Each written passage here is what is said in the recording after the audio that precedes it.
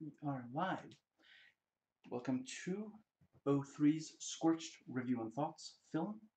I realize this video is long, but if you're only interested in the review, that idea of the video is fairly comparatively short. At least that's the idea. To see its length, check the time codes in the description box.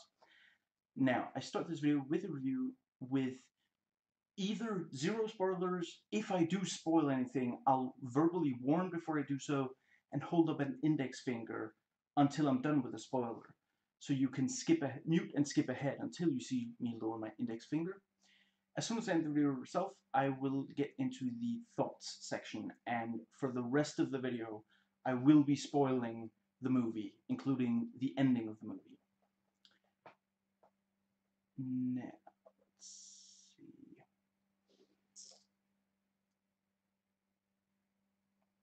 Yeah, so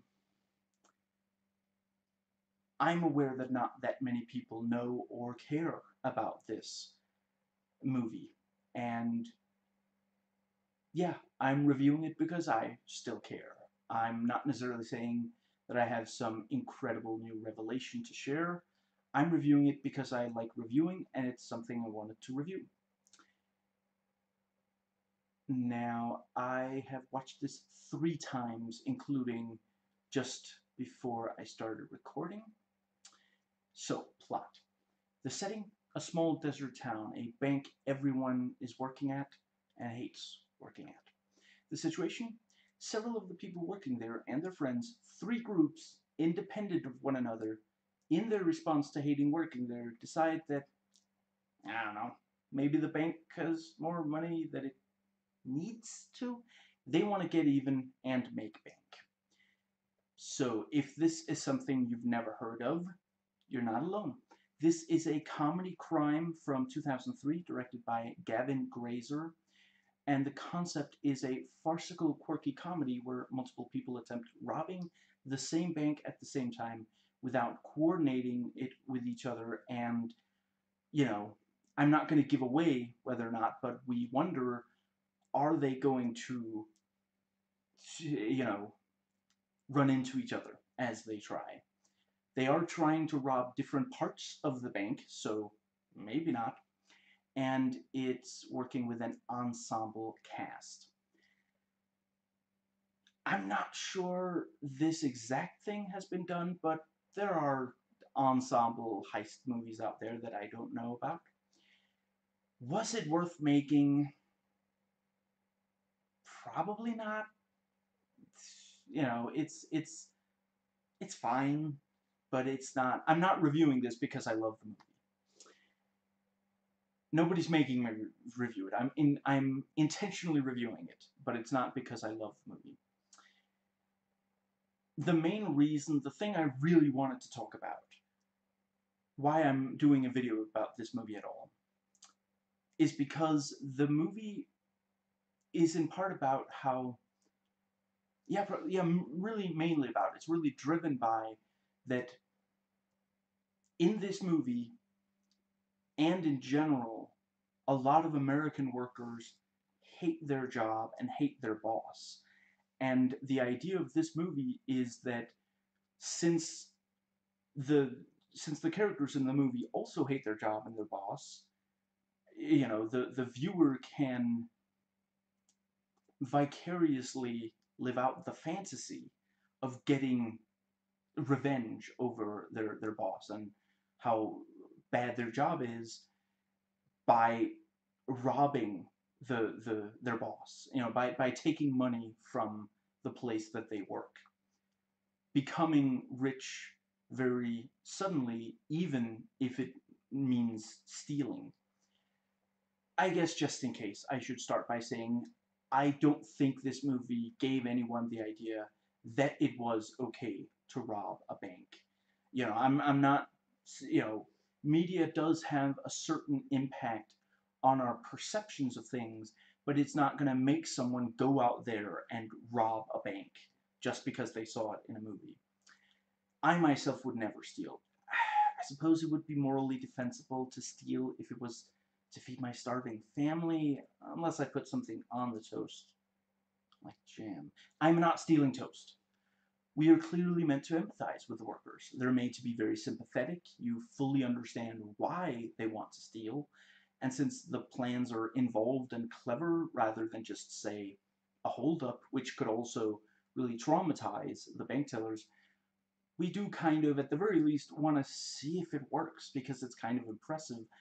And the plans do sound somewhat like they would work in real life. I mean, other than the fact that in real life there would be active security cameras. A character at one point tells us that the cameras only start recording if the alarm goes off, but I don't think that's actually how that kind of thing works in real life. But if you know, it's one of those things of like, well, then there just wouldn't be a movie, you know. Now let's see, but yeah, if the security cameras inside the bank were active, that would immediately mean that their plans don't work. But yeah, we are meant to empathize with the working man characters, and we certainly do have a certain degree of empathy for them. We're never asked to empathize with the rich characters. There is a little bit of dialogue between characters that say that rich people can't have gotten rich without exploiting people, and while that is true, absolutely 100%. I mean, if you didn't screw someone over to become rich, you inherited your wealth, and one of your ancestors screwed someone over to become rich. It is impossible to become extremely rich by yourself unless it's like several generations in a row where you work extremely hard. Almost everyone who is rich either inherited it or screwed someone over to have the money.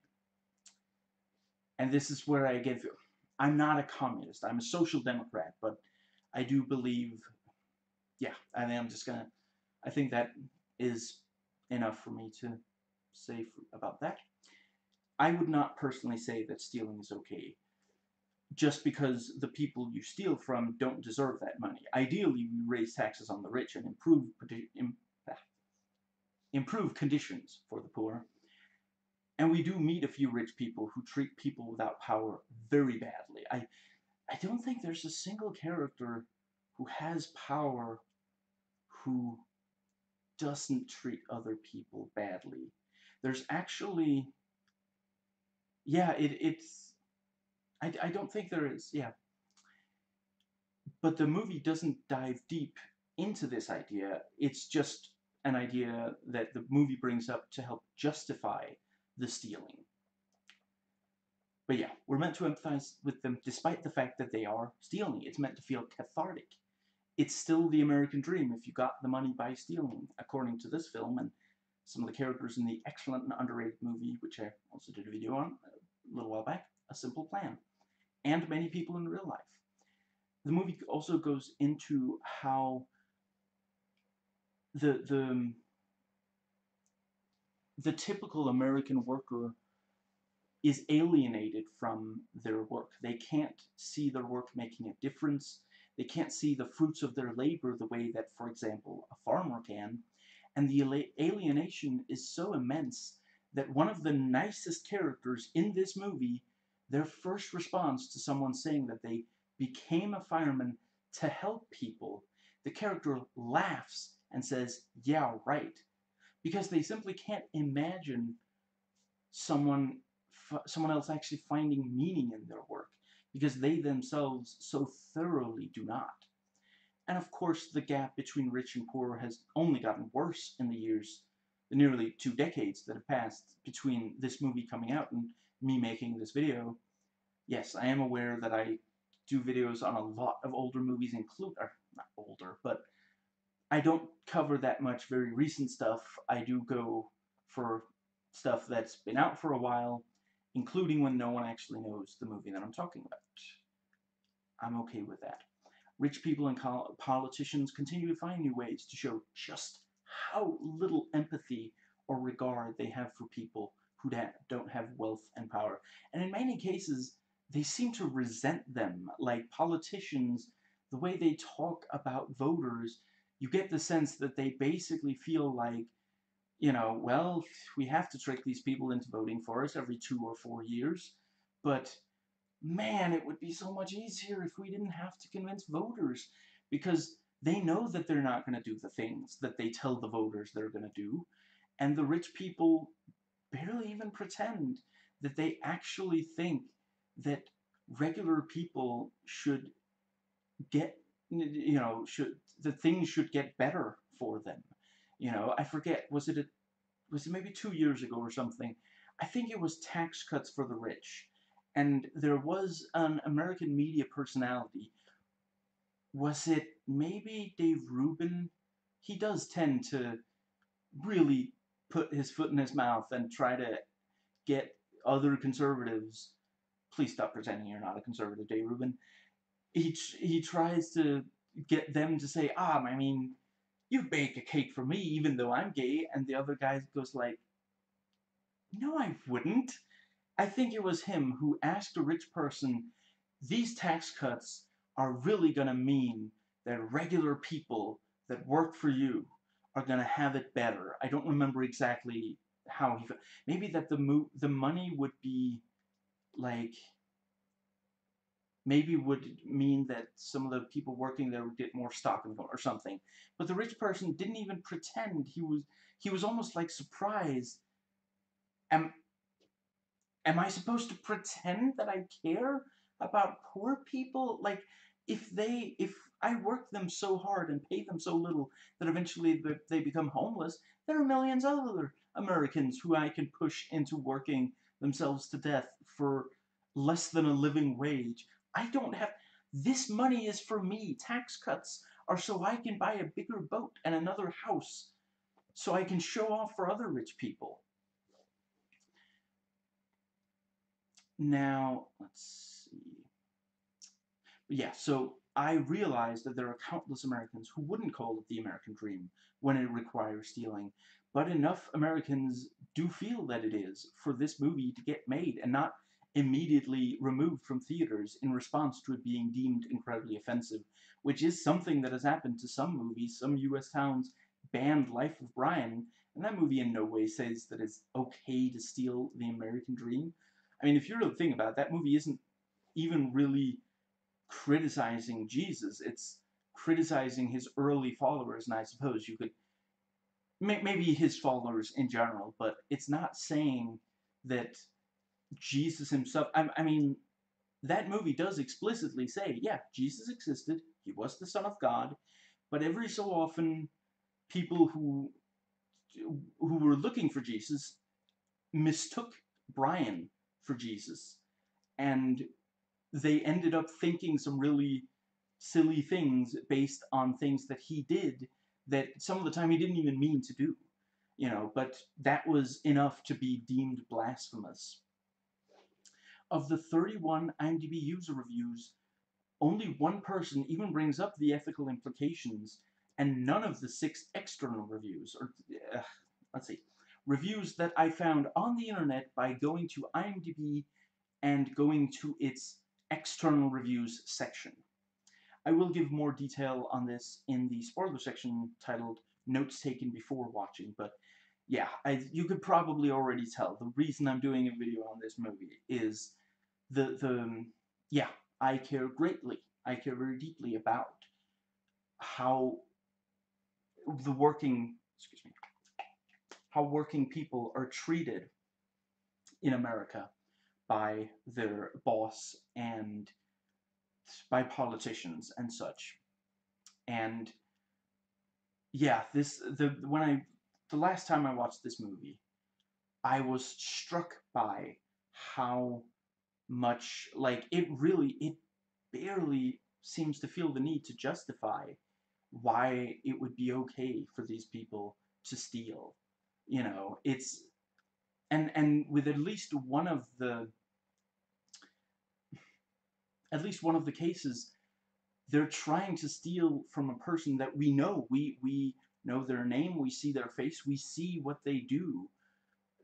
We get, we're privy to some, some moments where they basically they behave as though no one's watching them, and the movie is still convinced that we're gonna be on the side of the person, or people stealing, but not the person or people that the money is being stolen from. And again, I get, obviously part of it is they're rich, so no, even if you empty the bank, the rich people would still have money. But it's still just, it really struck me how, I should say, I'm not American myself. I have been fascinated with America since childhood. And yeah, it really struck me. I've seen many movies where the goal for the main characters is to become rich, but this is one of the only ones where it is so so brazen, and just, I mean, some of the people that are trying to steal, they're not like, the let's see, what's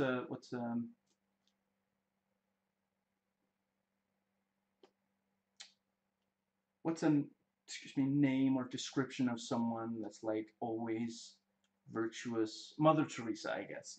They're not exactly Mother Teresa. Some of them really are kind of sketchy people. Like, they've done things or think things that are kind of messed up. But the movie is still so convinced. Like, the movie doesn't stop every so often and like check, is is everyone in the audience still okay with this? Do I need to justify? Oh no, never mind. It's fine. No, it seems to just, like, the people who made this movie. I realize I'm anthropomorphizing the movie. It's a joke. The people who made this movie seemed convinced that they could make a 90-minute movie where just a little bit of justification early in the movie would mean that the audience would be would be on their side for the entire rest of the movie. It's not a long movie, but still, that we wouldn't, like, I've seen movies that bring up really unethical things, but a lot of those movies will tend to end very soon after, so that the credits start rolling before people stop and go like, "That's not okay. You can't do that," And I'm not saying, there are plenty of movies out there where you're not supposed to empathize with the protagonist, where you're not supposed to think that what you're seeing being done is okay. But this is one of those. We're supposed to cheer for them, and be like, really, like, when they're like nervous about getting caught. We're not supposed to be like, yeah, you're gonna be caught and it's good. We're we're supposed to be like on the edge of our seat and be like, oh, I hope they make it. Now,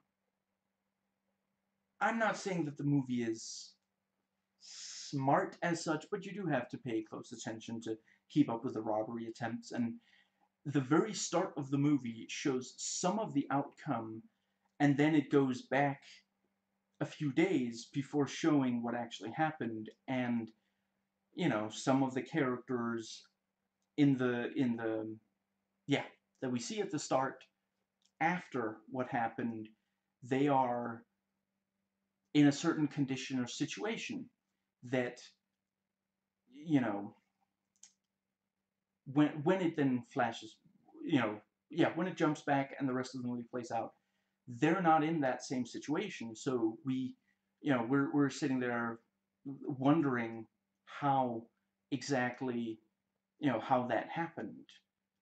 And over the course of the film, we see it. You may, for example, want to note if anyone has a mark on their face when the movie starts.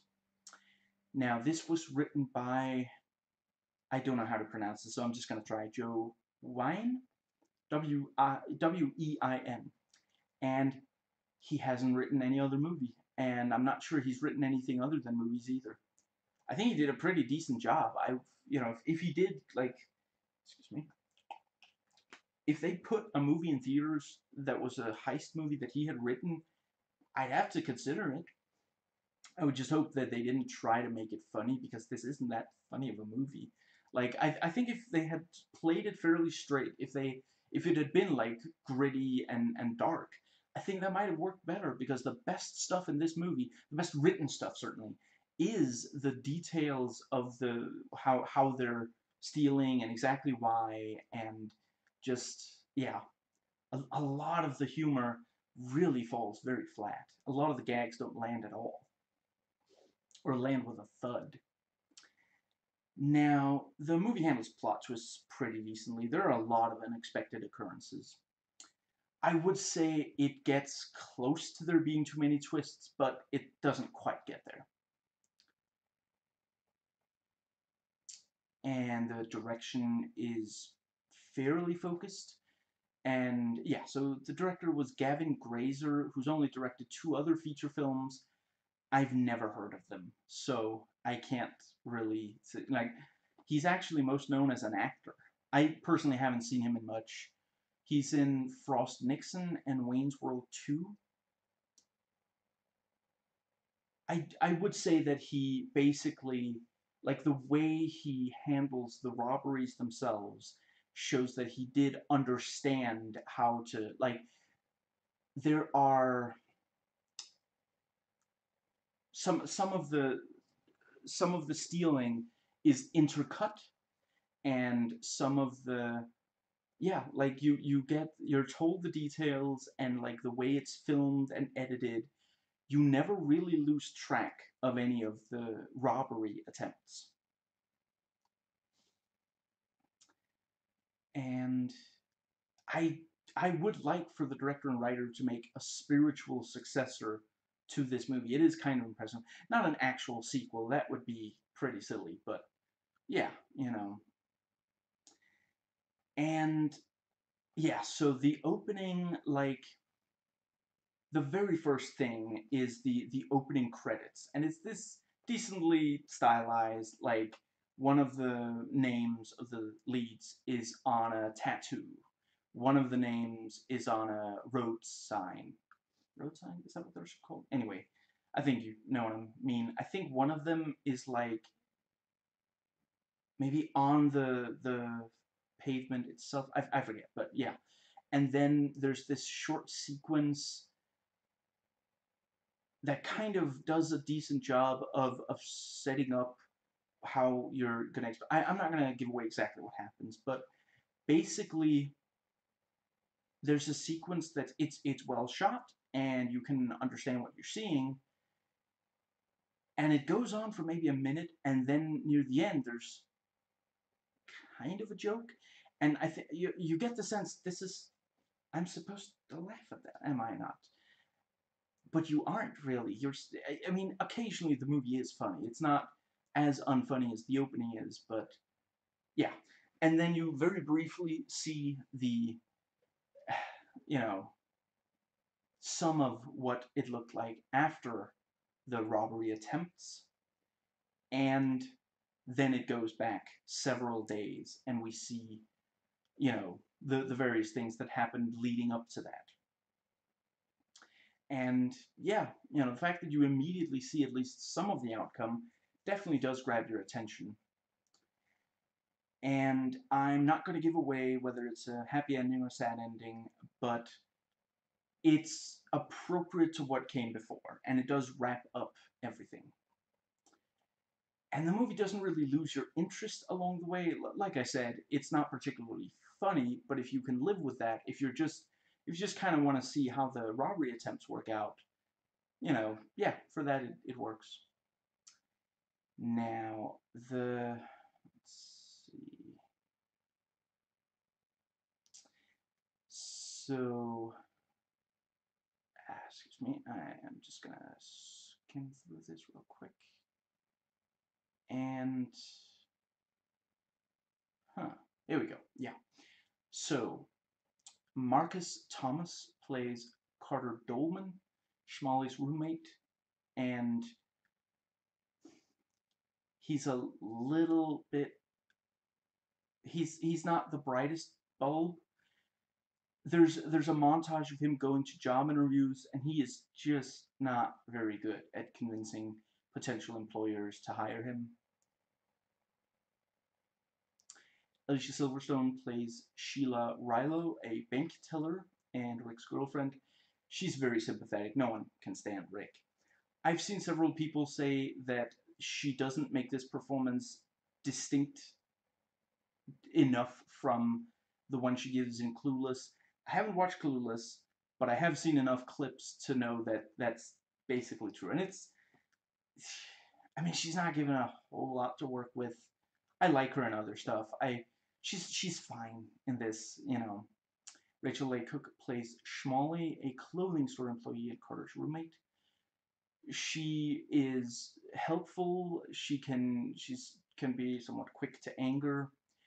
She likes to imagine herself wearing a Xena costume and getting revenge on obnoxious employers with swords, throwing knives, and that kind of thing. And that's definitely memorable. I'm not sure I would necessarily call it funny. It's cathartic, for sure. And Woody Harrelson plays Jason Woods Valley, assistant manager and nature lover. He's very sweet-natured. He's given several bits of physical comedy, and he certainly does try to make it work. I'm just not sure I would quite say that it does work, and it's really too bad. Woody Harrelson is really, I like him a lot, and he can be very, very funny, but I'm not sure I would say this really plays to his strengths all that much. And John Cleese plays Charles Merchant, local businessman and millionaire, creator of infomercials. He's incredibly obnoxious, which, if you know John Cleese at all, you know he can do in his sleep. But they don't give him a lot of interesting things to do, which is too bad, because he is incredibly talented. But then that goes for a lot of the cast of this movie. They do give him, like, there are a couple of things that, like, years down the line, you're still going to be able to remember him and some of the other cast for in this, but, like, there are some, excuse me, in the past, he's had roles, further in the past, I mean, he's had roles where it's like, he is constantly making you laugh, and, like, everything he says and does is incredibly funny and memorable. Paula Costanzo plays Stuart Stu Stein, a bank teller and Max's friend who's desperate for excitement. He's very nervous, but also very smart, and he's like, he yeah, I think that might be about what I should say about him. He sometimes loans Max money, and Max is not that great at paying him back. And because of that, Stu, he gets kind of frustrated with all these loans that he's not paying back. I'm not gonna lie, a big part of the reason that I even got this movie when I first saw that it was on sale was Paula Costanzo. I love him in. I can't believe I'm blanking on the name of the movie. Excuse me. I swear it. I will remember it in a few seconds. Road Trip. And I've been trying to find other movies where he's really funny, and he's nowhere near as funny in this as he is in that. But I wasn't unhappy with my purchase. But yeah, and David Krumholtz plays Max, Stu's friend, full of get-rich-quick schemes. His enthusiasm is infectious. I'm not especially a fan of his roles once he came of age. I mean, I loathed him in You Stupid Man, but I do really love him in Addams Family Matters. But yeah, he's like his what's that saying? His reach exceeds his grasp, or something like that. He wishes he was rich, but he's not really. Yeah, he keeps coming up with these get rich quick schemes. And Joshua Leonard plays Rick Becker, bank manager and Sheila's boyfriend. We love to hate this guy, pure sleaze, and the actor nails it. The very first thing you see him do is fire someone who doesn't even remotely deserve it. Like, just right off the bat. Yeah. And I'm not 100% sure how to pronounce this. I hope I'm gonna try. I really like him. Ivan Sergei plays Mark, a fireman and Sheila's new love interest. He's kind of the straight man. There's a lot of crazy going on right around him.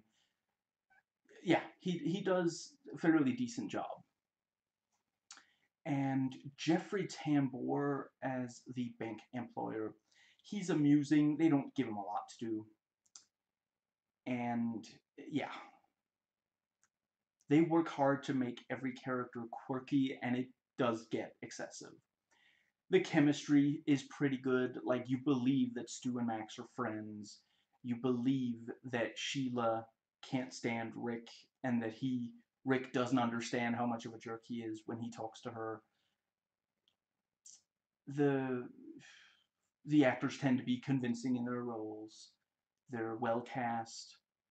Again, I this doesn't really know how to use someone like Woody Harrelson, but largely it's well cast.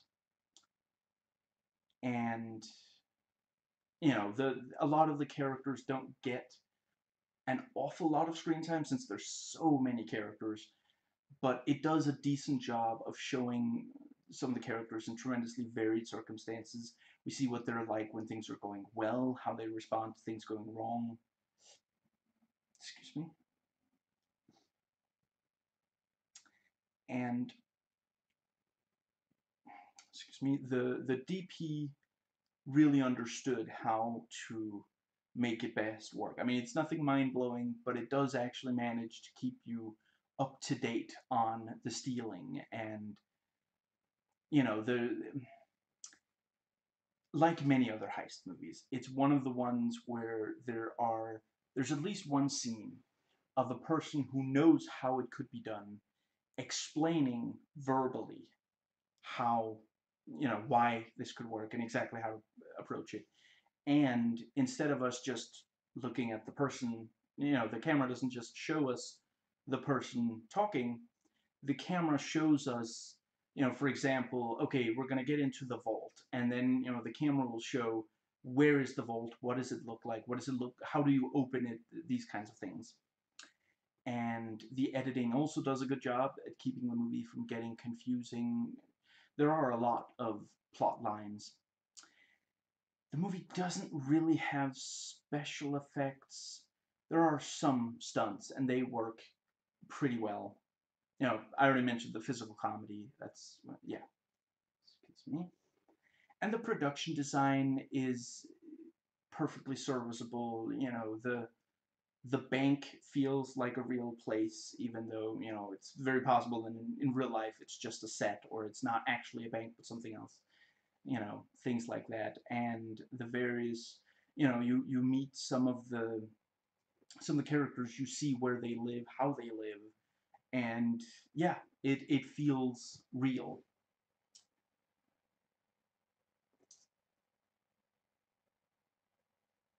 And you see the living arrangements of at least one rich character as well, and again, it feels like, okay, this is where that kind of person would live, how they would live. And some of the aspects of the bank robbing is tense and suspenseful, and at times the you know yeah, at times it gets very complicated, but without you really losing track. And yeah, so the villains are Rick and Mr. Merchant. I think that's what I'm gonna. Yeah, and the protagonists. Yeah, the protagonists are compelling. The villains are compelling, and the relationships that the protagonists have with their respective villains works pretty well. It's you can really understand why they want to steal. And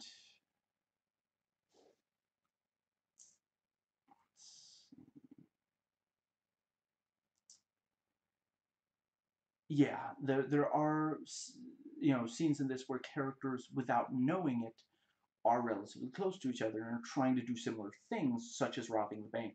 And you wonder if they're actually going to notice each other and how things might play out if they do, especially since none of them should be there, should be doing what they're doing, so you don't know who's going to take charge of the situation. Like, if one of the poor people robs one of the rich people at the rich person's house, it's like, oh, the rich person's gonna try to, you know, keep them in the house until the cops get there. But if they discover each other robbing the bank, who's going to take charge? It makes you wonder. And the music is quirky and lighthearted.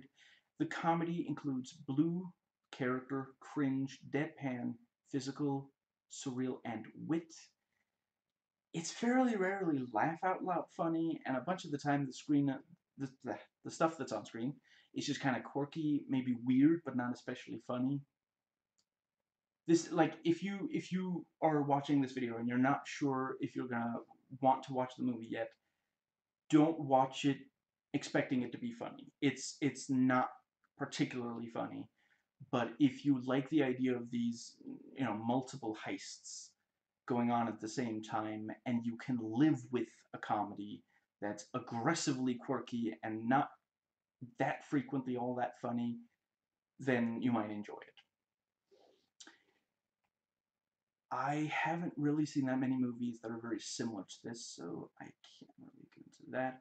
Now, this is a mild PG-13, and other than some animal abuse, which is played for laughs, and some racism, it's not, you know, it's not a very risque movie. And yeah, the tone is light, and like, as far as realism goes, there are a number of things in this that would not happen the same way in real life, but they're like the what's the word?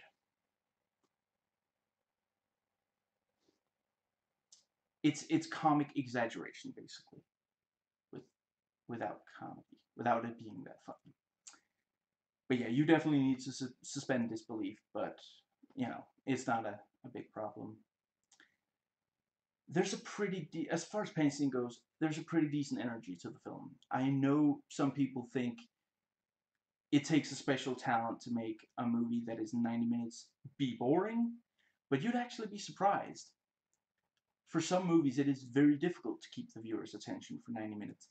This one does fine. You're not super invested, but you do kind of want to see how it all ends up. And if you start watching the movie and you know that it's only 90 minutes, like if you watch the first 20 or 30 minutes of this movie and you don't know if it's 90 minutes or 3 hours, you might really get frustrated. But yeah, it's just around 90 minutes long if you include the credits. It's an hour, 30 minutes, and 30 seconds. Is it worth the investment of time? Probably not. At most, only just barely. And yeah, if you're not really interested 20 or 30 minutes in, the movie probably isn't your kind of thing.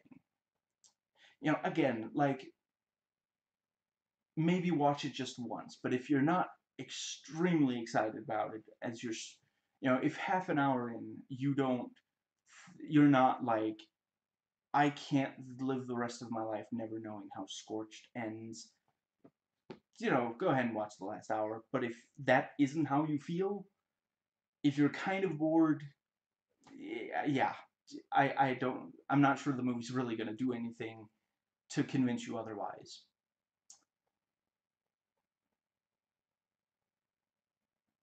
Now, let's see. Right, ratings-wise, there is a little bit of harsh language, but it's not super aggressive the way, yeah. Now, the best element, it is legitimately kind of impressive that the movie manages to plot out the multiple bank robbery attempts. I'm not going to give away whether or not any of them succeed, but I will tell you, the movie never just gives up on one of the plot lines. All of them, every single last one, are resolved by the end of the movie. Now the worst aspect, the quirk is strong in this one. The movie's, like, yeah, I keep bringing up, the movie's never all that funny, and like there are points where you wonder if it's even trying, or if they just wrote all these bank robbery plot lines and realized they couldn't sell this as a series Ocean's 11 kind of thing, so they had to try to at jokes half-heartedly. I mean, I think this movie is making fun of people who are into D&D, because as you might have realized, this movie was made in the before times, back when that was considered like nerdy and really ridiculous and out there. But the jokes, if I can even call them that, are so half-hearted. I mean, they barely even go beyond just representation. Like, you see some of the characters playing D&D, and I guess that we're supposed to find it funny, but it kind of just sounds like they're playing D&D, and maybe some of them are trying to convince the DM to go with something they're trying, and he's kind of resistant to it. I honestly have a hard time believing that they would have even registered as jokes at the time. You know, I remember watching movies in 2003. I remember what we found funny back then. I'm not sure this was ever. Actually, yeah, come to think of it, when I first watched this, I didn't know very much about D&D. And even back then, I did not find it funny. I mean, I'm not into D&D and role-playing in general today, but I do realize that it's a thing that exists. It's not inherently funny. I mean, seriously, the movie just kind of presents D&D, and if as if it's inherently funny. Like, there's a yeah, like one of the players is saying, "No, but my stats are this," and the dungeon master like, "You really have stats like that?" And it's like, it sounds like it's written by someone who has no, who just knows that D&D is a thing and stats in D&D are a thing, and that sometimes the DM and the and some of the player characters will get into arguments about if something should work or not, but it's not, it's barely a joke, and there's not really anything you can do to I don't know, I guess you could try to mentally prepare yourself for the aggressive quirkiness, for how little of the movie is actually funny. And yeah, so the first time I watched it, I was most worried that it wouldn't be all that funny, and sadly, the movie lived down to my expectations. I was most looking forward to the cast, since I like all of them in other stuff, and I wanted to see more. And let's see, yeah, I already mentioned the movie's on sale, and Paul Costanzo, I love in Road Trip. I wanted to see more of him. I I'm not sure there's a single actor in this that I haven't seen else. Possibly the guy who plays Rick. But all of them I've seen in other stuff, and I like them in at least some of what I've seen them in. And yeah, I mean, I had a fun enough time watching the cast. I usually don't buy something based on the cast. I buy it based on the people who, for example, directed it or wrote it. But and yeah, basically everyone in the cast has done much better elsewhere. Is it entertaining to watch? As long as you aren't expecting it to be funny, if you just want to see the bank robbery plot lines, then yes. Is it good or not? It is technically competent, but otherwise not really a good movie. Like, it's not like aggressively awful. Like, I've heard some people say the worst movie to watch, the worst kind of movie to watch is a failed comedy. I'm not sure that I would that I find that true for myself, but sure, for sure, a failed comedy can be very painful. I wouldn't say that this is that kind of thing, because a lot of the time it's barely even trying to be funny. Like, it's kind of like it's like just water cooler talk level kind of. It's not funny, but it's just, oh yeah, I know the people involved in this. I'm standing at the water cooler talking to one of my coworkers, and he's telling me a story that he knows, and it's not that good of a story, but it's a person I know, and I'm here. It's not going to take that long, sure. And then occasionally the story gets really involving because it's about people robbing a bank. I recommend this most to people who like parallel plot lines and fans of the cast.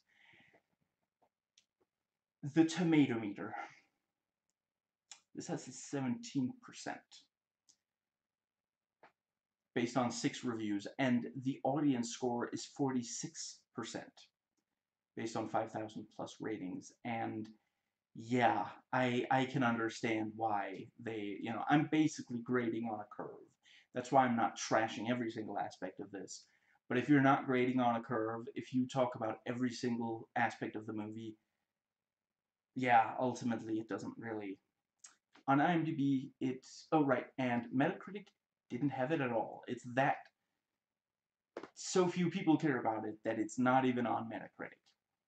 IMDb, it has a 6.0, and let's see, that is, yeah, 27% of the voters voted 6, 22% voted 7, and yeah, not very many people voted it higher than that, and yeah, so yeah, let's see, I give this 6 comedy robberies out of 10, and yeah, it's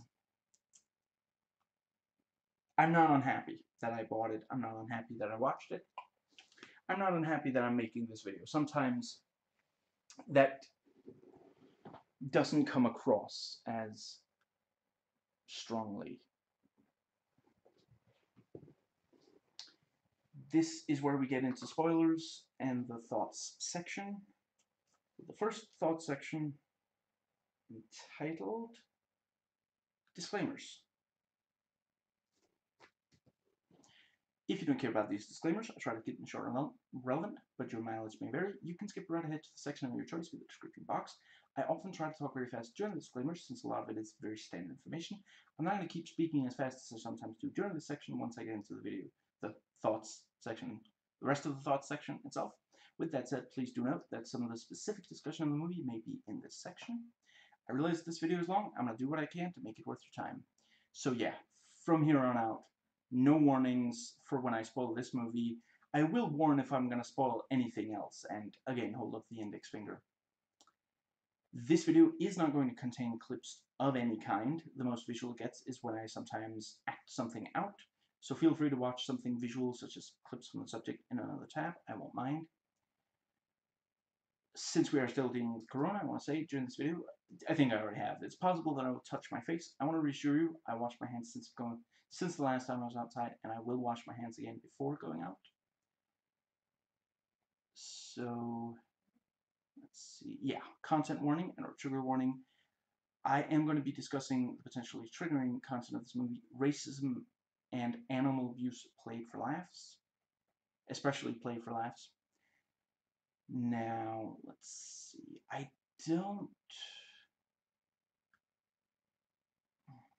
yeah, I just want to briefly say I don't have a problem with violence in fiction. It's, it's only because some of it in this is animal abuse. And let's see, I might swear a little in this video. Now, let's see, yeah, so I got this on sale, so anything negative I say in this is not out of bitterness. I also don't feel like the movie wasted my time. Nobody forced me to watch it or to make this video. It's not that I'm upset at how it compares to other movies like it. I don't have some personal vendetta against anyone who worked on making it. To the best of my ability, the negative things I say in this are fair criticisms based on budget, when it came out, what it was trying to achieve, etc. Now, let's see. Yeah, instead of me quoting all the lines from this movie that yeah, I don't think I marked any of these as something I had anything to say about, but yeah, the IMDb memorable quote section, like, I think based on what I said in the review, you can probably tell which ones I thought were great and which ones I really didn't like. I'm not going to sit here and act out the ones that, yeah, whether I like them or not. And let's see, so yeah, I started recording as soon as I got to the computer after watching, and yeah, the rest of this video is not a review, it's a series of, well, thoughts. Some is analysis, some is MST3, riff tracks, and other jokes. Now, the time codes for all the sections are in the description box. The first section is thoughts that I had while watching in chronological order. You can think of it as a running commentary, live tweeting, like. The second section is thoughts that I had before watching, including, never mind. And the final section, I get into stuff I think is worthwhile to get into on Rotten Tomatoes, Metacritic, IMDb, and Wikipedia.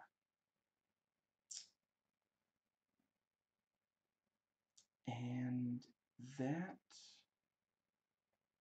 Right, so... Yeah, sometimes I bring up whether or not the movie appears to have empathy for the least likable characters, and whether I think they made the right choice. It definitely doesn't have empathy for Rick, Mr. Merchant. I think an argument could be made that, yeah, and the Schmolly's boss at the clothing store, Dolman's former boss at the ice cream place. Let's see. I think an argument could be made that the bank manager, bank director, Jeffrey Tambor, is also not really showing any empathy, and maybe also the people that Dolman goes to, what's it called?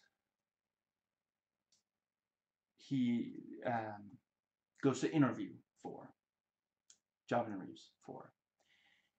Do I think they made the right choice? I think the movie would work much, much less, as it is. The movie works as a cathartic kind of, what's the word again? A vicarious thrill of, excuse me, screwing over your boss in revenge and retaliation for all the times he screwed over you. That would not work if we empathized with the boss characters. But so yeah, I think they did make the right choice.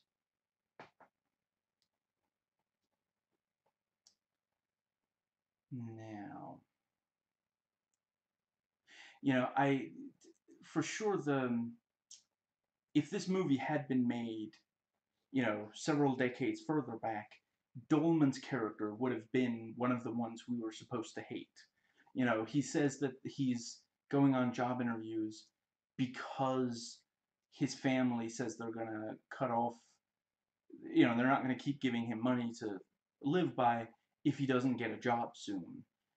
That would have been like, let's see, 50s or 60s, I think.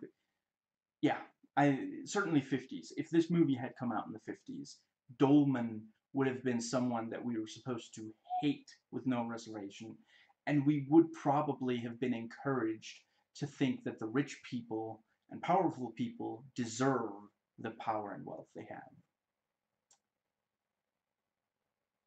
Now, I first watched this... Yeah, I first reviewed this in 2009. I may have watched it before then. I didn't start writing reviews until 2003. And let's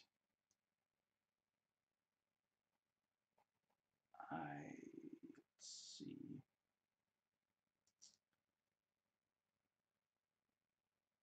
I guess I'll just very briefly, I almost have to wonder why they even have the racism in the movie.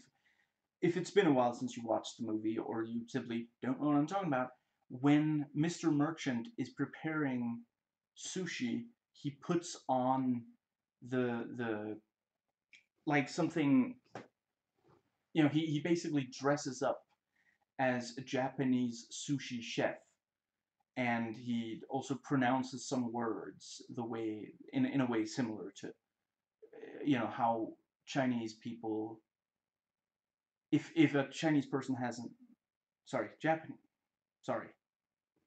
Japanese person with an accent might pronounce English words, and it just, like, it's not funny. I guess they were trying to make it offensive, but, like, it's so, like, we're just supposed to be offended I mean, it is offensive, but they're hoping to get a reaction because he's wearing that and because he runs out of his house wearing that with the gun and start shooting at people.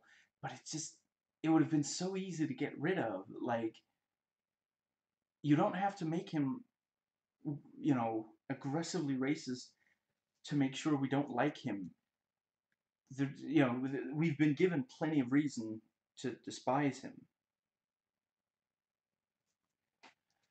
Notes taken while watching. We don't realize right away how much of a jerk Rick is being when talking to Sheila in the diner, but when you think back to it, like literally every word he says is so obnoxious. He's like, I'm okay with accepting that maybe this is my fault.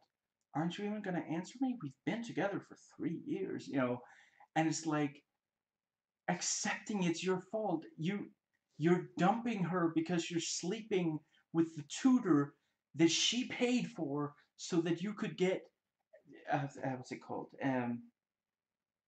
Well, a raise, but also like what's it called? He got a promotion. He wouldn't have been able to get the promotion if she hadn't paid for the tutor. And just yeah, he's incredibly yeah. And the first real big laugh the movie gets is Sheila finally not being able to take the sound of the hiccup and how much of a jerk Rick is. And she does in fact cure the hiccup. She scares the guy after he bet $20 that you couldn't scare away hiccups. And after she's done that, Rick, I forget if he even said, yeah, I think like Rick stands up and you know and I think he starts to say her name or something, and she's got it back to him, like still holding up the guy by the this part, and then he stands up, says her name, she turns around, just socks him right across, like Captain America socking Adolf Hitler square in the jaw. Just yeah, it's yeah, it's very satisfying, especially it's one of those things where you only realize exactly how satisfying it was later because she knew all these things, but we didn't know when she punched him. We didn't know all the reasons why she punched him. He's screwing the tutor and tutoring the screw. It is pretty fun to, well, it's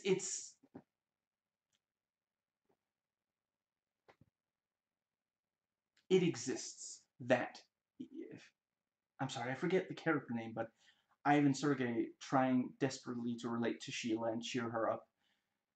Oh, actually, yeah, sorry. After a while, it does start to get a little funny, but it kind of reminds me of that joke about the guy trying to talk someone out of jumping off a building, and every single thing he brings up, the guy reveals why that is not a positive for him.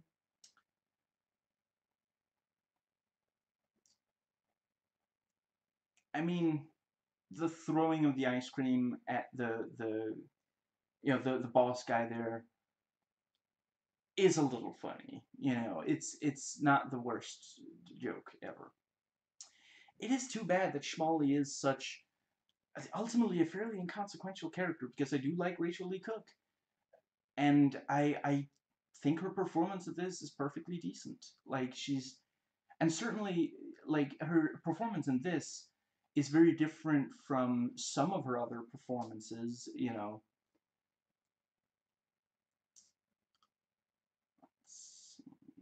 Yeah, in general, several of the movies she was in the 90s and early 2000s, I liked her in them.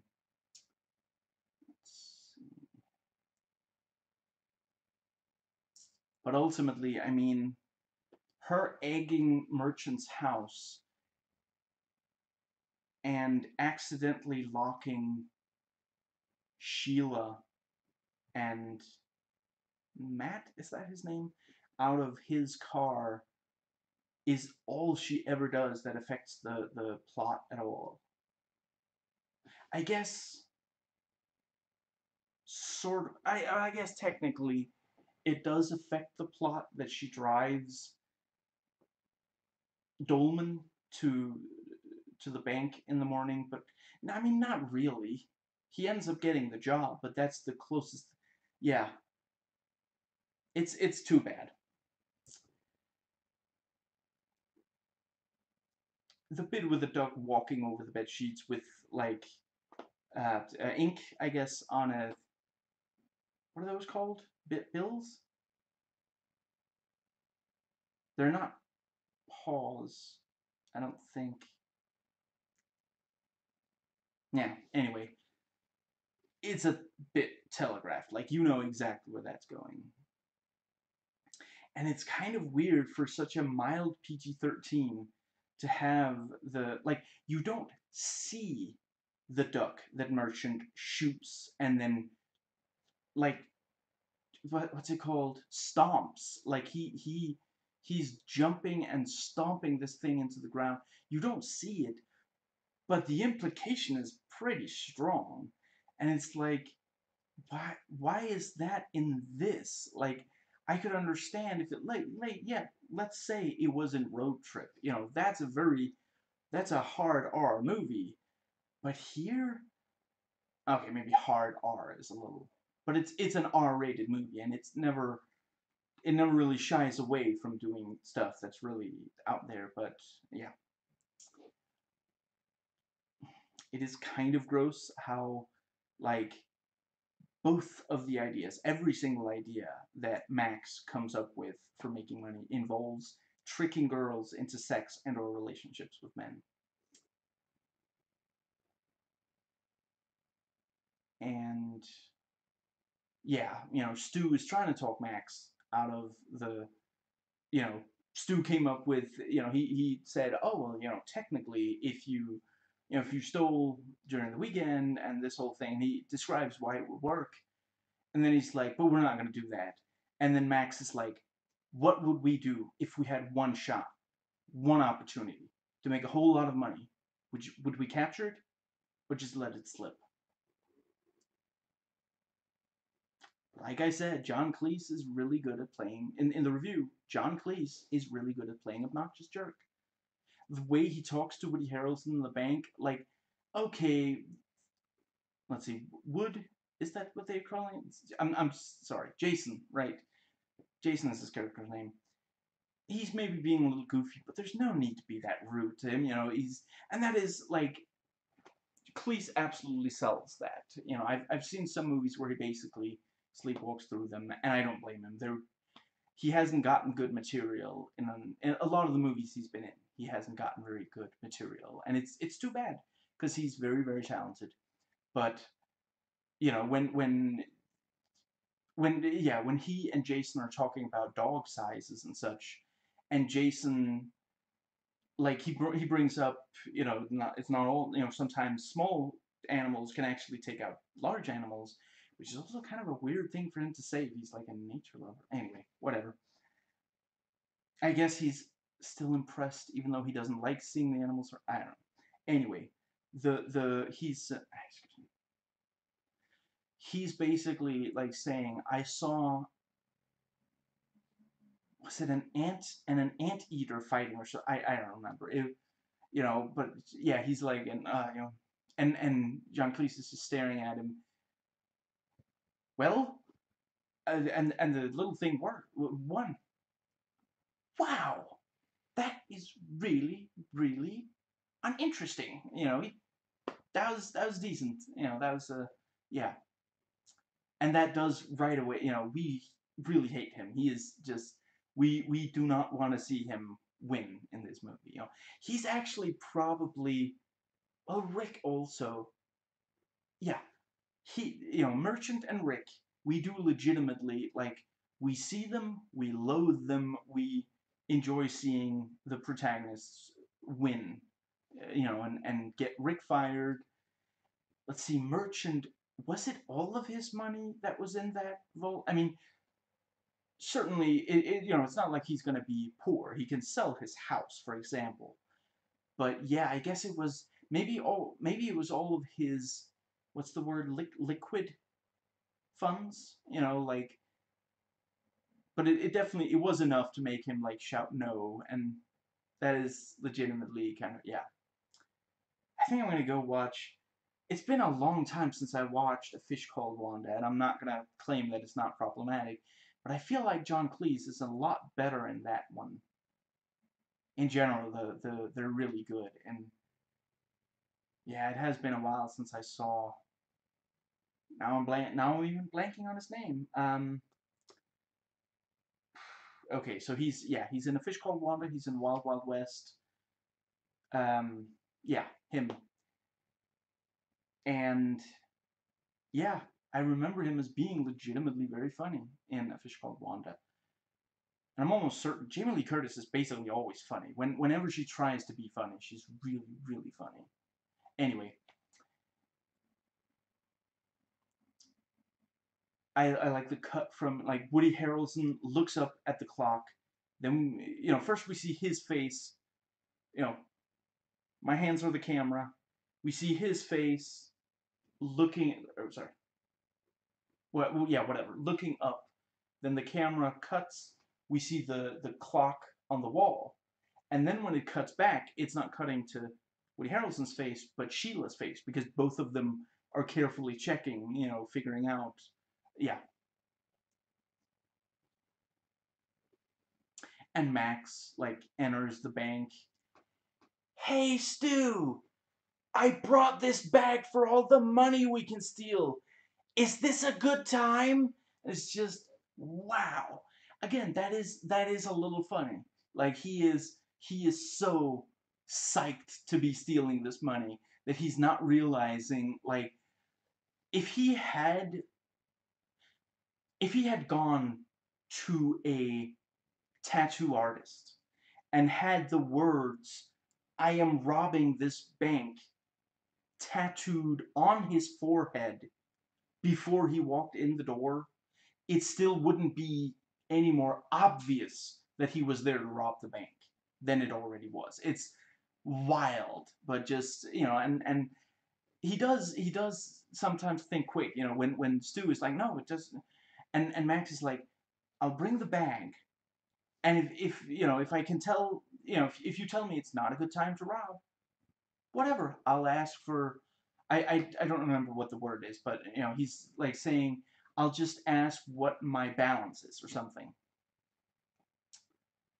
And we get a POV of Stu going from looking at Max to looking, he looks to his right, and it's like, it would be extremely easy for them to steal right now. No one is there to see, and the reason no one is there to see is because Jason and Sheila do not want to be there. Yeah.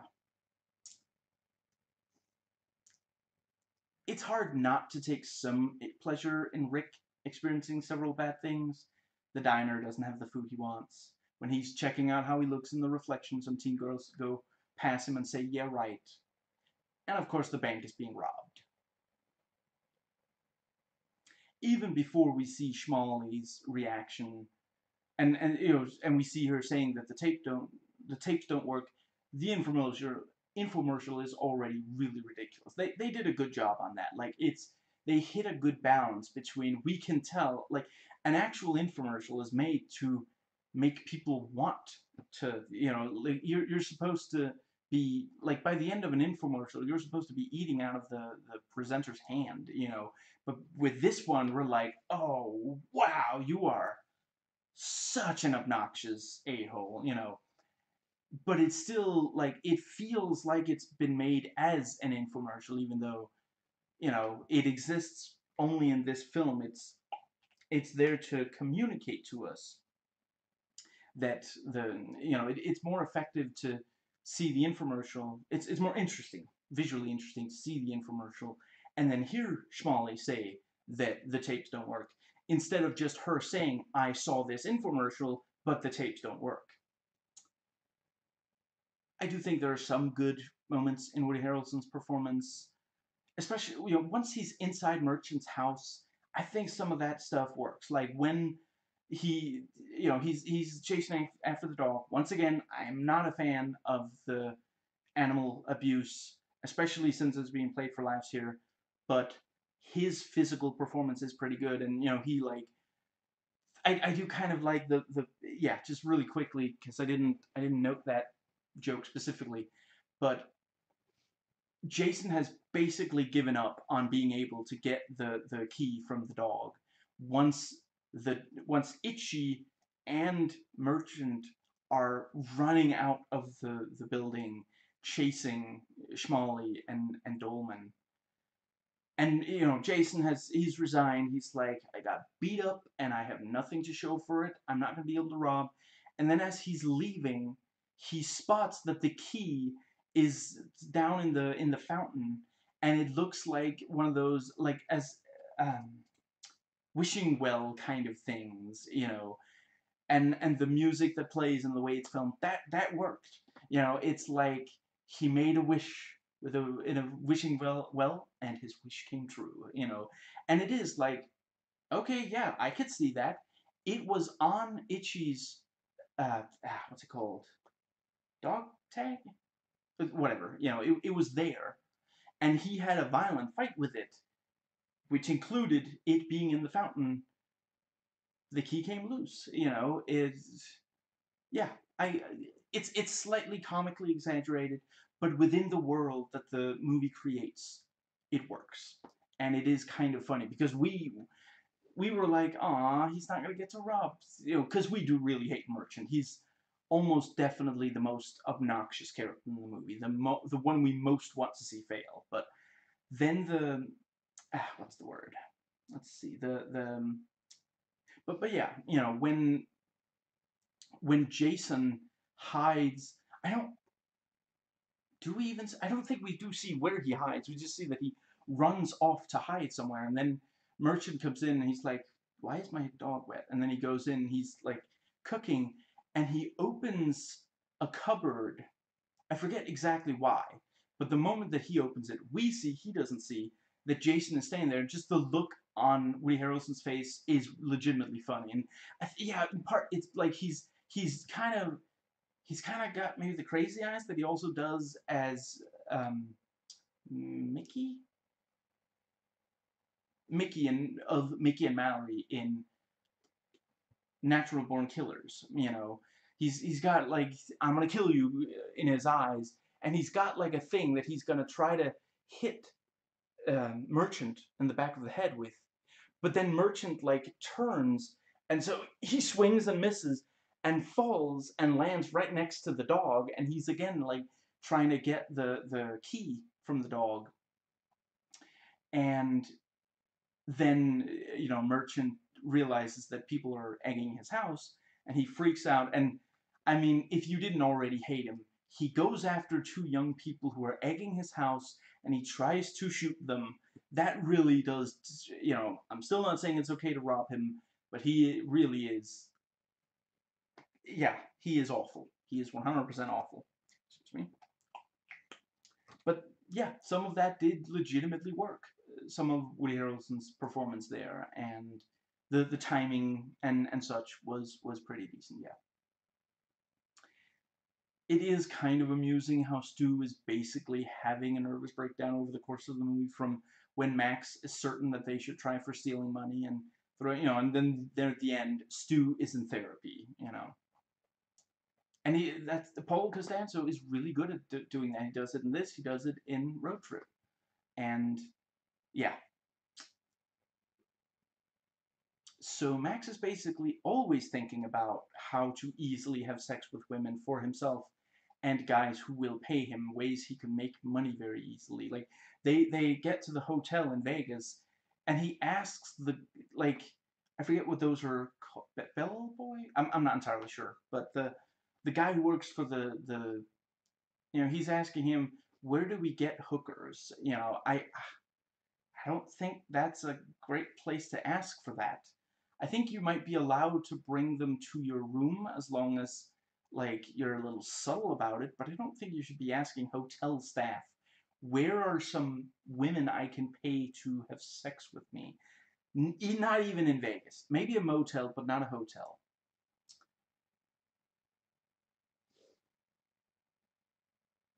Did Schmally just try to convince Dolman to go egg Merchant's house by saying egg the house in Spanish, which I'm almost like saying the three words egg the house in English, that means something. The word egg there is is a verb, not a noun. But she literally just translates all three words. I'm pretty sure. So let's see. Egg the house. Crap. I swear I won't spend forever trying to remember it. But I know the words. Huevos. Yeah. Huevos el. What's it? Maison. Or wait, is that French? That's French. Sorry. But yeah, like she. Wow, that is aggressively quirky, but not hugely funny.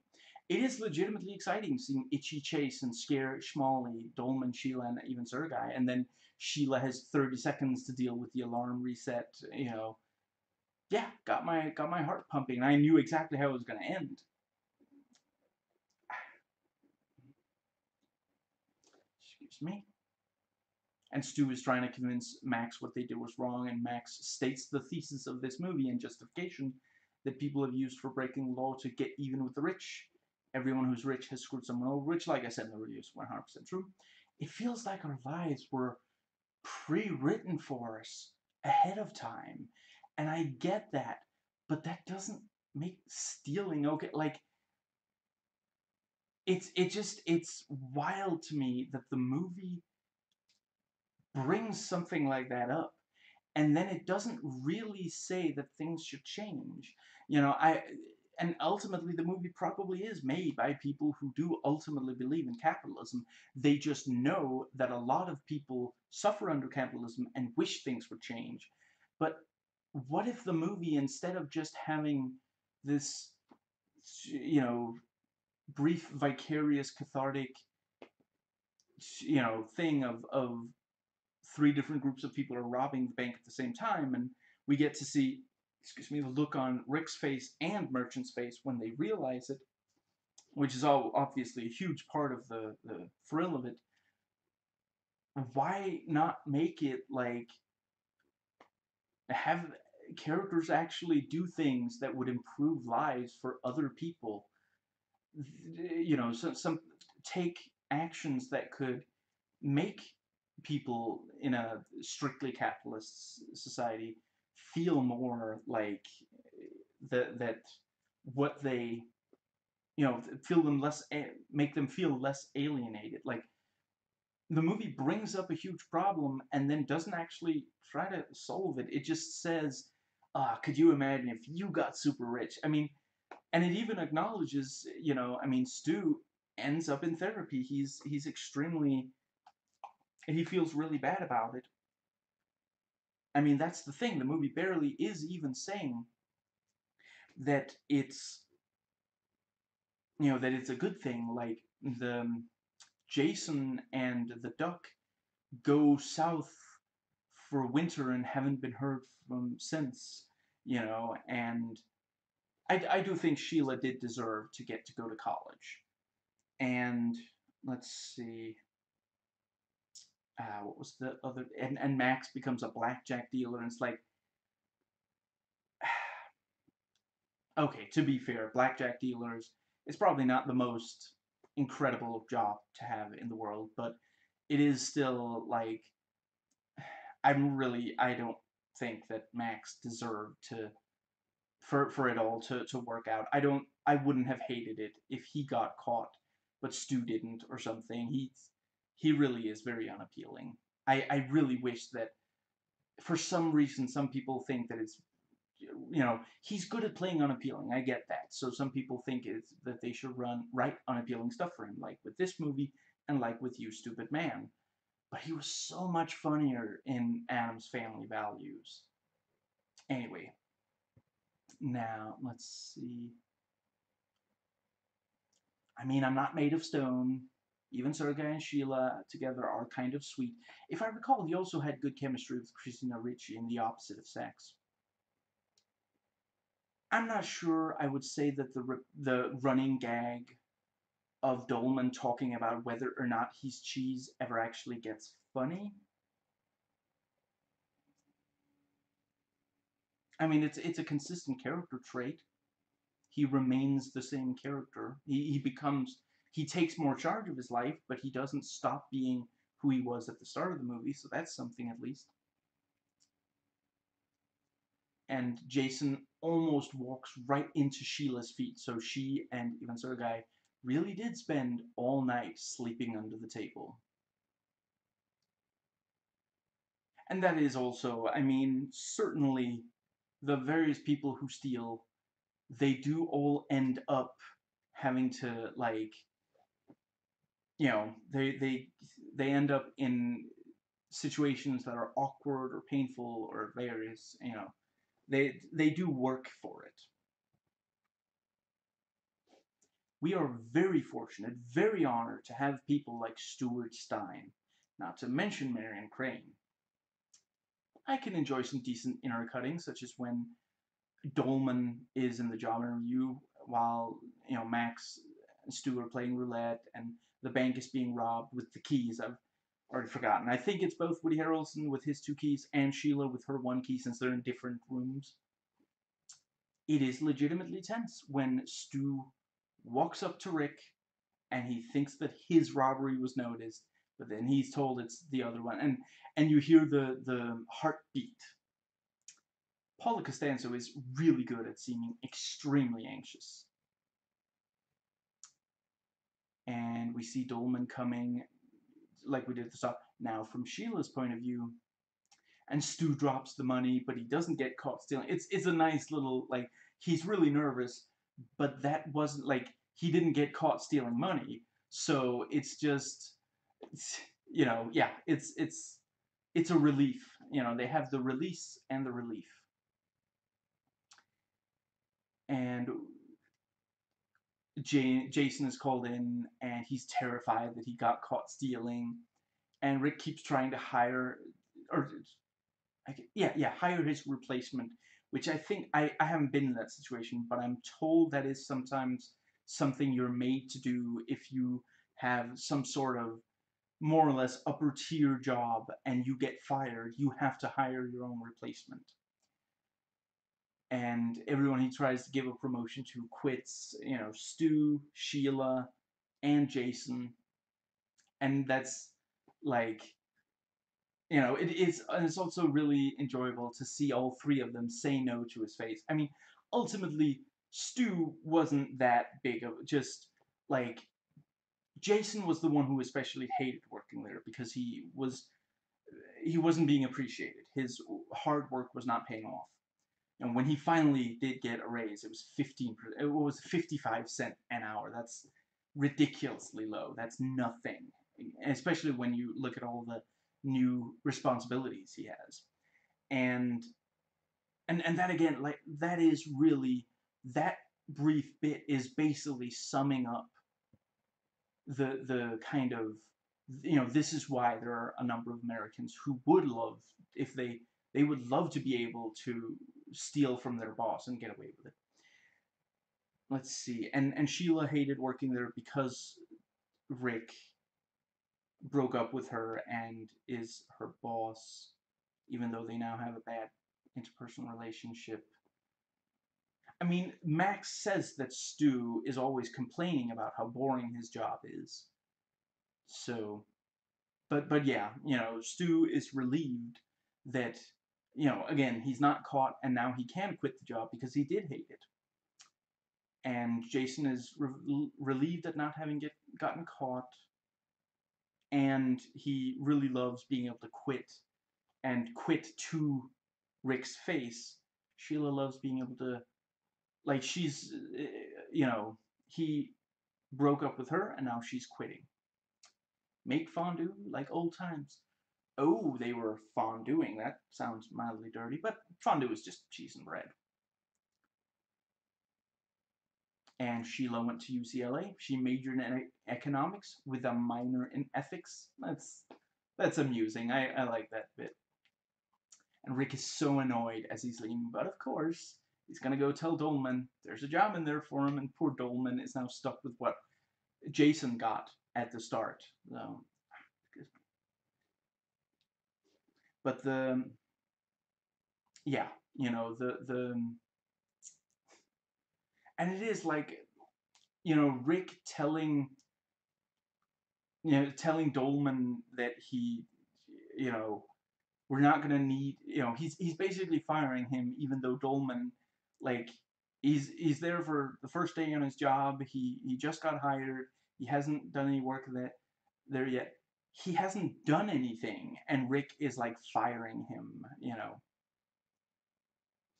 Excuse me. Now let's see. Merchant opening his box at the bank and immediately screaming and shutting it again is legitimately funny. It is one of the movie's few laugh out loud moments, and he realizes there's no money, so he shuts it immediately, and then he's like, wait, what? And he opens it, and there's the little paper with "now we're even" and the footprint, bill print, whatever. No, wait, bill. That's the mouth thing. Whatever.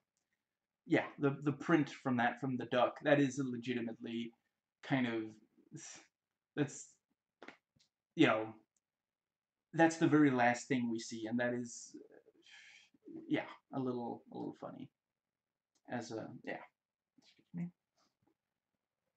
Now, yeah, I think that is it. So yeah, the without end credits, it's an hour 25 and a half minutes long. With end credits, it's an hour and a half. Sorry, wait. It's an hour 30 minutes and 30 seconds long.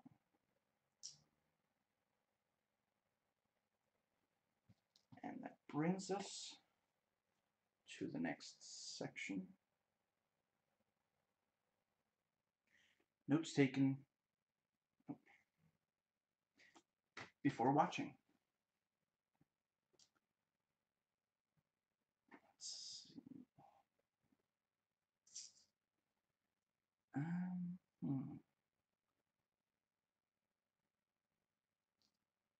Yeah, like I mentioned, you know, yeah, let me just briefly, I have written down here what I've seen. Let's see, Alicia Silverstone, I watched Excess Baggage. I watched Batman and Robin. I thought she did fine in those. They're not good movies as such, but she's not bad. And Rachel Lee Cook, again, the 2000 Get Carter movie is a bad movie. She's perfectly decent in it. Let's see. Yeah, and to me, Woody Harrelson first and foremost is Hamish Abernathy, but he is also great in the Zombieland movies, Scanner Darkly, obviously, Austin Powers, Thin Red Line, Larry Flint, Money Train, Natural Born Killers, and Indecent Proposal. And John Cleese, I mean, to me, when I think of John Cleese, I think of Monty Python, but he's also great in Shrek 2. I mean, Charlie's Angels Full Throttle, he's perfectly fine in that. It's not that great of a movie. He's okay in The Adventures of Pluto Nash. George of the Jungle, I forget if he's good in that. Fierce Creatures, he's good. Mary Shelley's Frankenstein, one of his rare not funny roles. For a while, I wasn't even sure that really was him, but I've since I went on IMDb. It's him. It actually is him, even though he's not funny in the movie, which, it's not a funny movie. Splitting Heirs, he's pretty decent in. Fish Called Wanda. Yellowbeard, Meaning of Life. Privates on Parade, Time Bandits, Life of Brian, Holy Grail. But yeah, Paul Costanzo, apparently he's in 40 Days and 40 Nights. I don't. I remember almost nothing about that movie. Now, let's see. Yeah, so the music, John Frizzle also did for Ghost Ship, 13 Ghost Ships, and Tangle, Office Space, The Last Summer, Mafia, Alien Resurrection, Dante's Peak. Now, so yeah, actually, yeah, I guess I'm not sure I have that much left to say about this thing of, the workers hate their job and their boss and want to steal the American dream. Actually, yeah, I guess I did say everything in the section before this one. Notes taken while watching. So if you skipped ahead to this section to hear me say more about it, I'm I'm afraid I'm gonna have to send you back to the other one. I don't know what to tell you. This is information retrieval, not information. What's it called again? Disbursement. I when you find a way to reference Brazil, you know it's been a pretty good day. So yeah, the trailer, I look for, I always try to find, a bunch of videos for these movies before I do a video on them myself.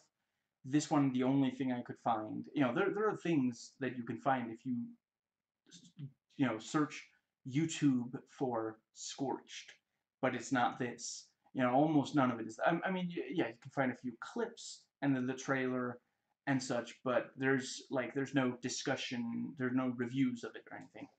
The trailer's it's pretty good, represents it pretty well, although identifying Vegas as an obstacle rather than a help is a tad of a reach. They just didn't want to break the format and wanted to tell the viewers that the movie has characters in Vegas.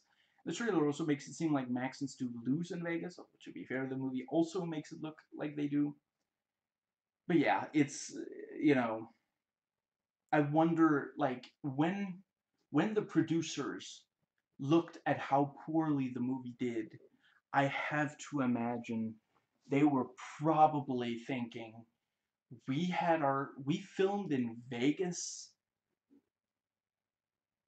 and we lost a lot of money on this movie. Could we not have just, like, hypothetically, they didn't have to go to Vegas. Like, it could have been like they could have done a lock, stock, smoking barrels thing with a local gambling kind of thing, but no, they had to go to Vegas and they lost a ton of money on the movie and just, yeah. I think I read somewhere that the reason the movie did so poorly was because it came out right around the same time as something insanely popular, and that just sucked all the air out of the room, and that's too bad. You can't. Excuse me. If I had seen watched the trailer for this movie back when it first came out, I might have watched it in the movie theater based on the trailer. So I could imagine that at least some people did. Yeah. Anyway, that was a short section. Moving on to the final.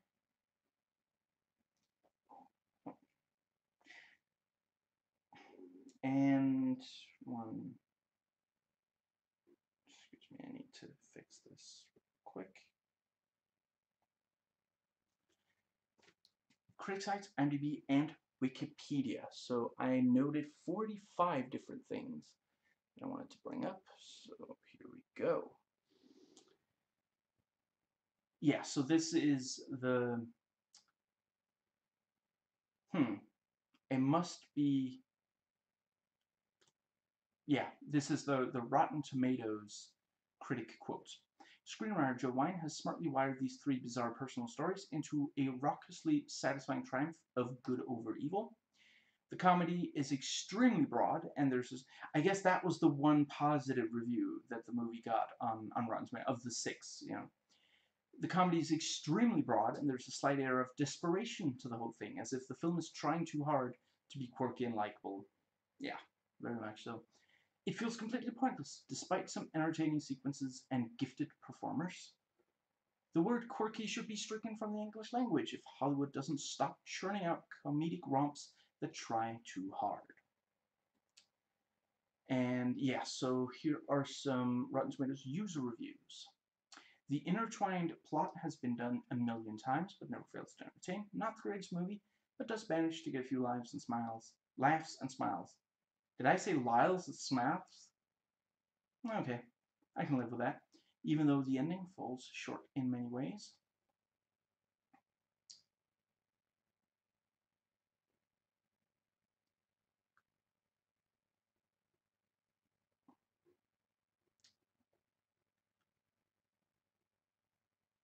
Goofy, but also very entertaining.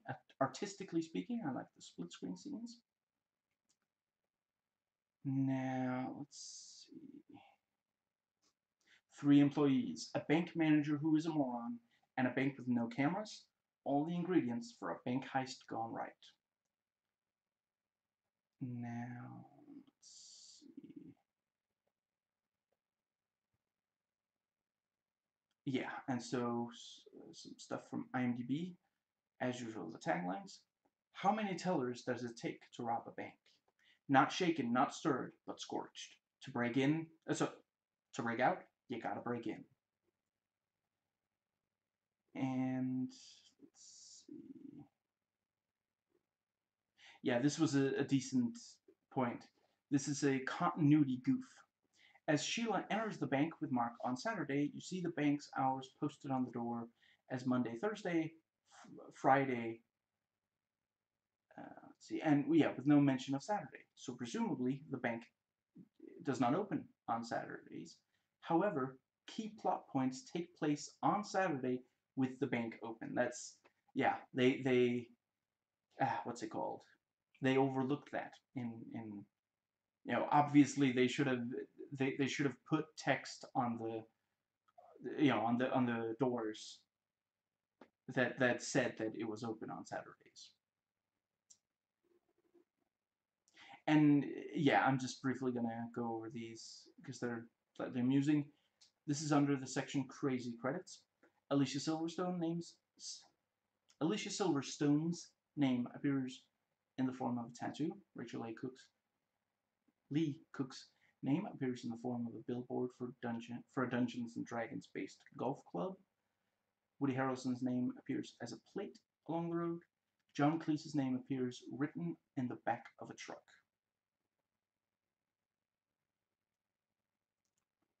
Now, let's see.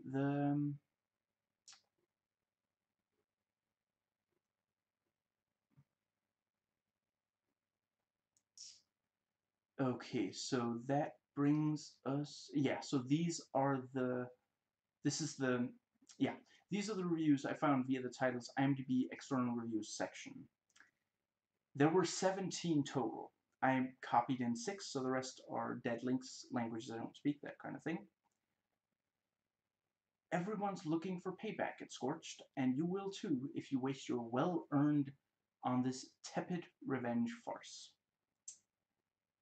The multi-stranded but undercooked plot sees 3 disgruntled bank tellers, Alicia Silverstone, Woody Harrelson, and Paul Costanzo, separately deciding to knock off their workplace on the same weekend. Predictably, these plans are subject to all manner of mishaps. Alas, the attempts at zany humor turn pear-shaped too. While Fat Cat John Cleese slices the ham thick. That's a good way to phrase that. Most of the cast plod through like it's another day at the office. Yeah. And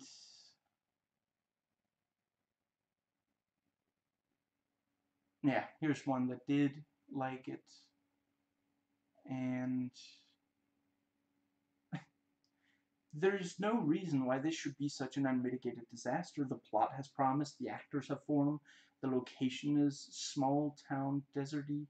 The blame must lie with director Gavin Grazer and writer Joe Wine.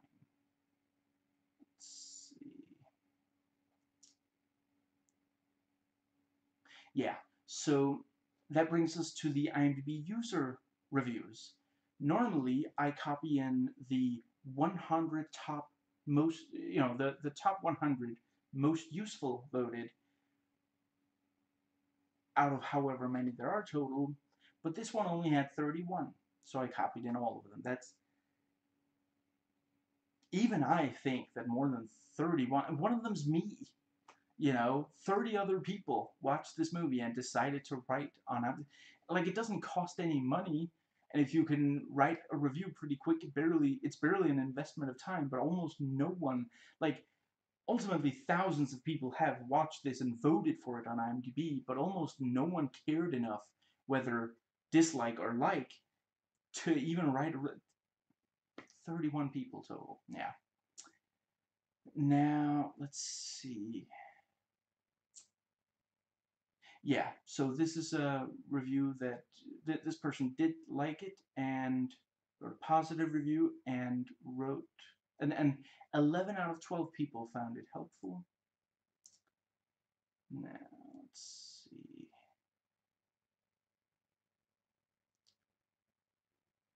But yeah, some of them don't. This person gave it 6 out of 10. Other 6 out of 10. Yeah, several 4 out of 10.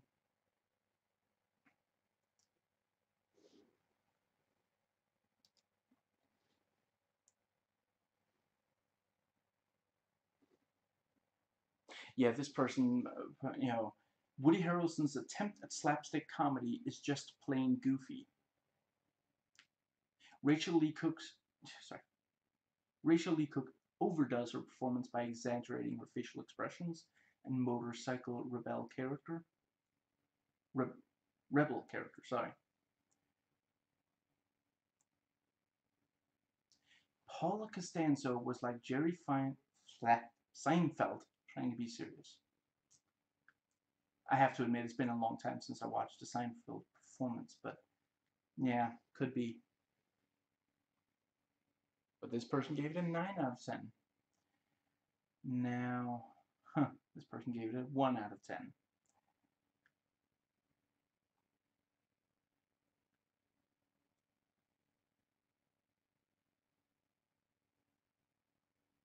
Now,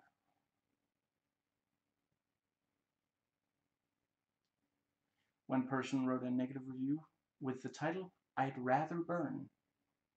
That is, yeah, ouch.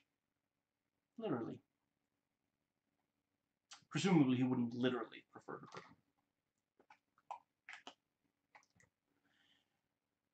burn.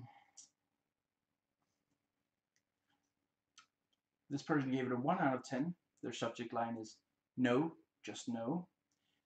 Their username is stuff that needs my email.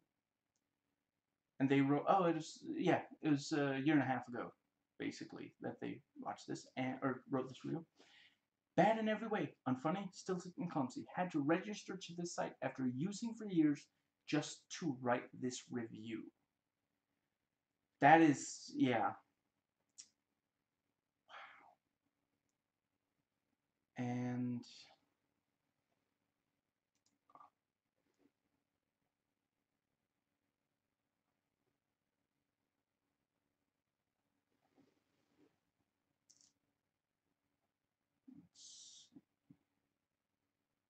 a very amusing comedy of errors farce. That is a good way to, yeah. And yeah, this person points out, not so laudably, however, it romanticizes the idea of robbery, even though the point is more about settling scores and taking risks. In general, it tends to make the lesser argument seem the better by blurring the ethical questions. And let's see.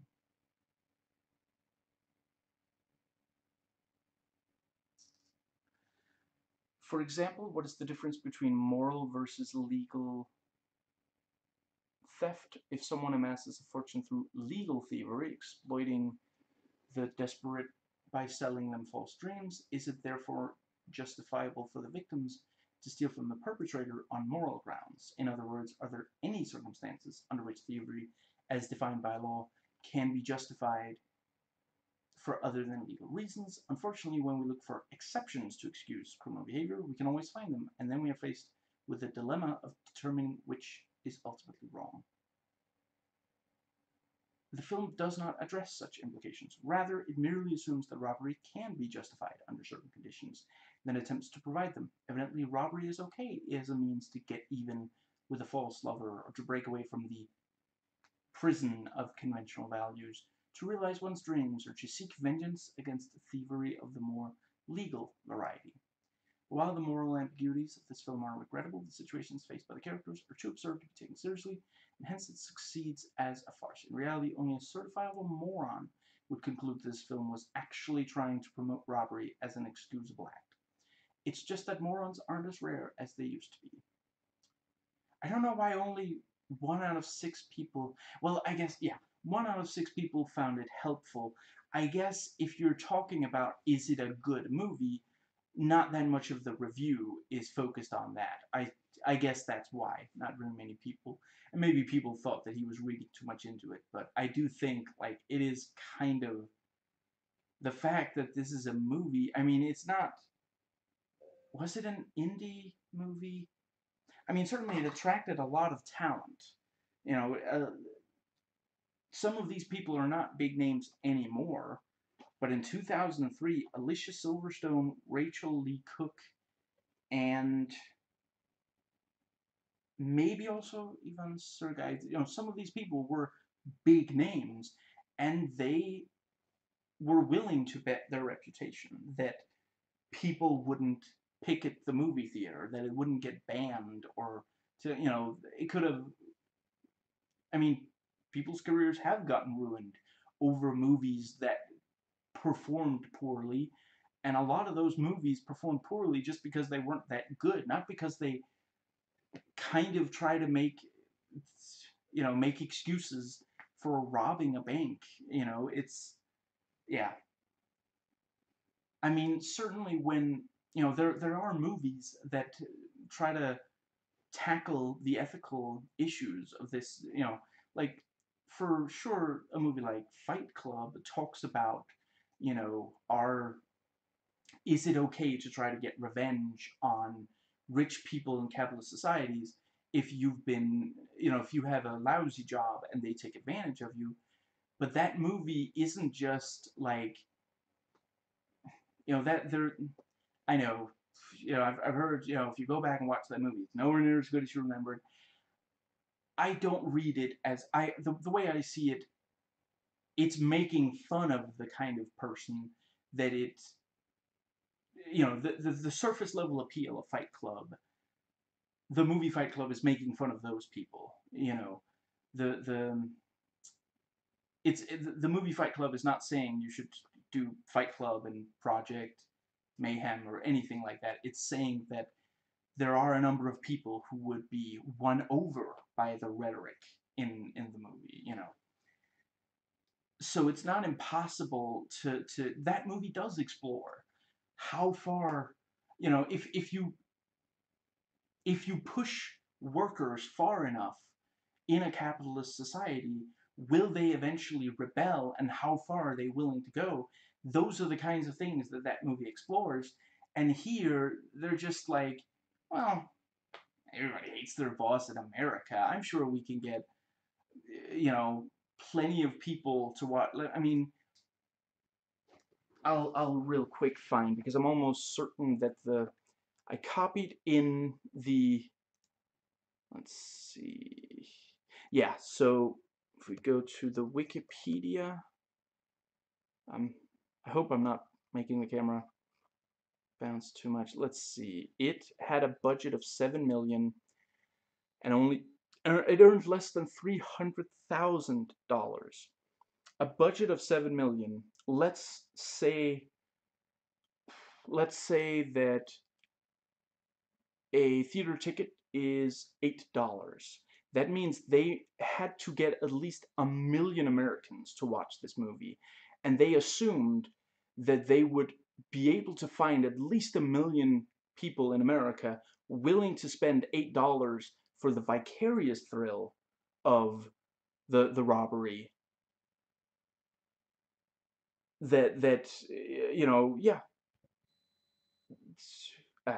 Yeah, who were comfortable with the idea of, because it's right there in the trailer. The trailer doesn't make it out like they're making the world a better place. It's just they're getting even.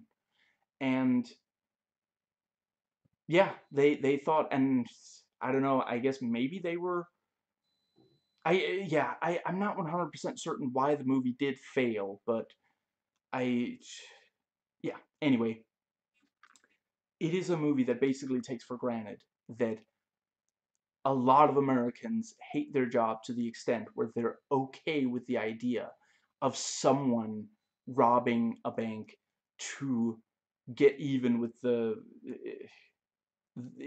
bank. Let's see, I guess, was he the manager, assistant? No, Jason was becoming the assistant. I don't remember exactly, but yeah, I think that's noteworthy that so many people were so convinced, $7 million worth of, they were convinced that people would be fine with it. And I mean, I've never heard of this movie being yeah, when I looked up stuff about it, I didn't find, like I said, the 6 external reviews don't even mention the ethical idea, and only one of the 31, I think it was only one of 31, excuse me. Oh wait, there it is. Hmm.